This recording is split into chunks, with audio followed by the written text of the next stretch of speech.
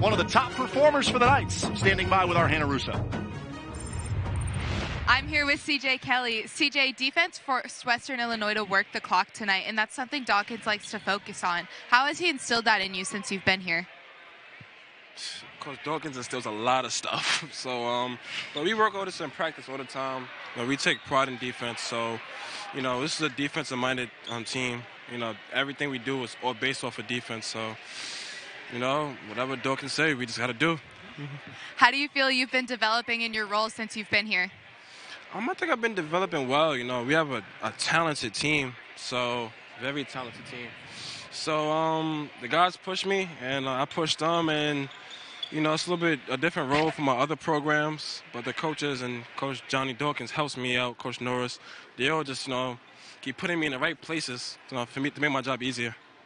Thank you. Congratulations on the win tonight.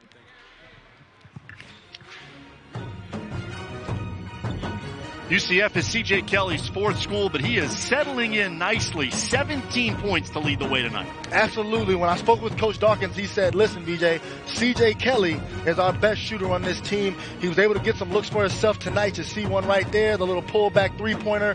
And he's a guy who's played a lot of basketball, Austin, right? Coming in from UMass, he's not new to the college game, so his experience, sort of understanding what the college game is all about, as do other players on this nice team, is something that they're going to have to build off of as they get better.